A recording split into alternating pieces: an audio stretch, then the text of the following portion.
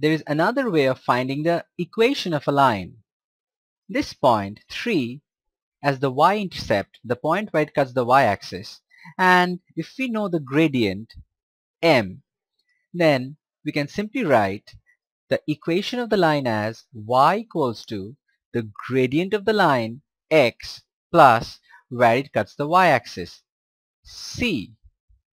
So if we say these lines are parallel, all the lines are parallel. By geometry, parallel lines, they have corresponding angles which is similar to the concept of gradient, rise over run. So parallel lines have the same gradient, but they're intersecting the y-axis at different points. This is intersecting at 4, this is intersecting at 3, 2, and this is intersecting at 1. That means we can write down the equation using another trick which is known as the slope-intercept form. So the equation of the lowest one is going to be y equals to mx plus 1. The next one would be y equals to mx plus 2, y equals to mx plus 3, and on and on.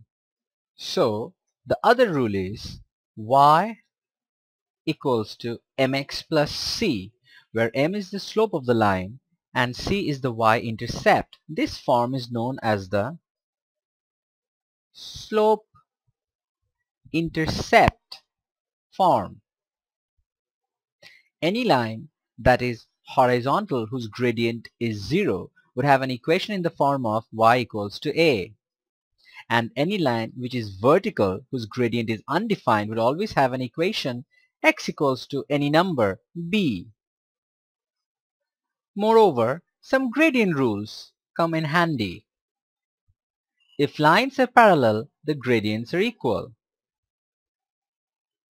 So if two lines are parallel, we can say the gradient m1 and m2 are equal. On the other hand, when two lines are perpendicular to each other, one of the gradient is going to be positive and the other is going to be negative. And if this one is m2 and if this one is m1, we say one gradient is not only negative of the other, it is the reciprocal of the other. These two rules are the most common rules for the gradient of a line. Algebra can also be used to express some geometric properties. The length of a line can be thought of if this point is A and if this point is B. In order to find the length of a line, we can consider this as a right angle triangle. And we remember, if this point is x1, y1 and this point is x2, y2, we can consider the height of the triangle to be difference of y, y2 minus y1. And we can consider the width of the triangle as the difference of x, x2 minus x1.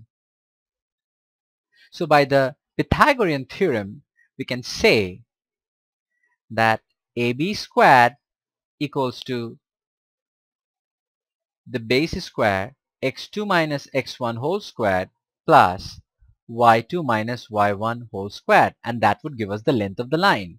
We can send the square to the other side and make it square root and write AB equals to square root of difference of x whole squared plus difference of y whole squared.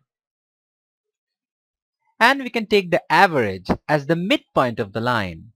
So the average of x1 and x2 is x1 plus x2 divided by 2, and the average of y1 and y2 is y1 plus y2 divided by 2, and that would give us the midpoint, which is over here. So in order to express the equation of a line, we have to use two variables, x and y. So when we have x and y, that represents a picture. That is geometry.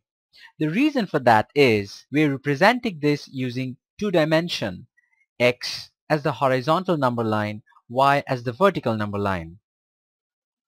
So when we think about this in two dimension, it is clear that the equation of a line has to be expressed using two variables. It cannot be expressed using one variable x. It has to be x and y. There is also what they call the conic sections. If you take a cone and you cut it with a knife which is exactly parallel to the base, it looks like a circle. That's the first conic section.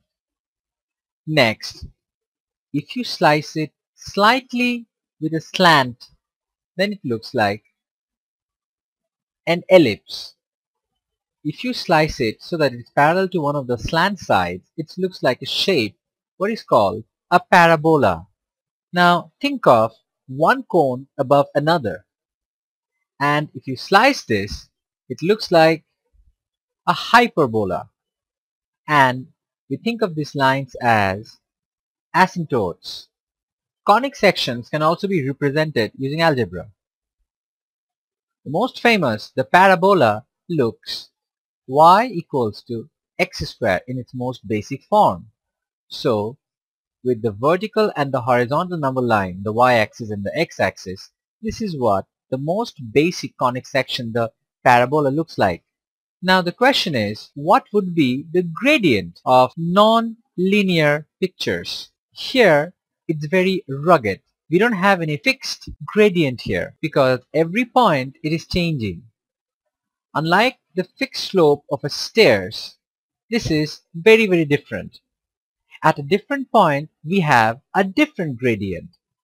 With this concept, we can understand the gradient of a curve better. So, at this point, we have a different gradient. At this point, we have a different gradient. At this point, we have a different gradient, and on and on.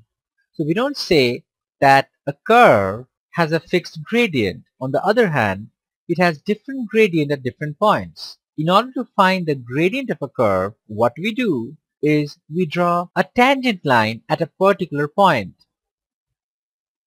And the gradient of the tangent line for that particular point is fixed. After all, the gradient of a line is fixed. Now for another point, we draw another tangent line and we find the gradient of the tangent line, and that would be exactly the gradient of that curve. For example, if you want to find the gradient of this curve at one particular point, here we have to draw a tangent line. A tangent line is a line that cuts the curve at exactly one point. So if we draw a tangent line here like this, and then if we find a gradient of this line, in the same way we found before, drawing a little triangle, change of y by change of x, that would be the gradient of the curve at that point. Parabolas are represented using a quadratic equation. Y equals to ax squared plus bx plus c, where a, b, c are constant. Now, a quadratic equation or a parabola can cut the x-axis at 2 points, or it can cut the x-axis at one point like this, or it might not cut the x-axis at all like this. So we say that a parabola or a quadratic Cartesian equation can have 2 points of intersection with the x-axis, 1 point of intersection with the x-axis, or no intersection at all. This can also be mentioned in terms of algebra. It's like solving the equation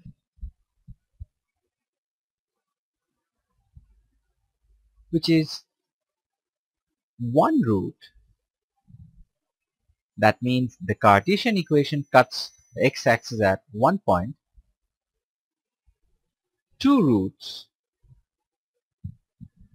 The Cartesian equation cuts the x-axis at 2 points, and no real roots.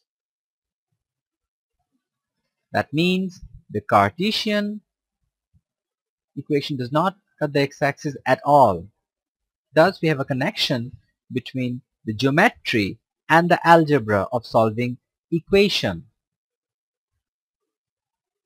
So There are two types of pictures here. One, we have the lines, which has the form of equation y equals to ax plus b.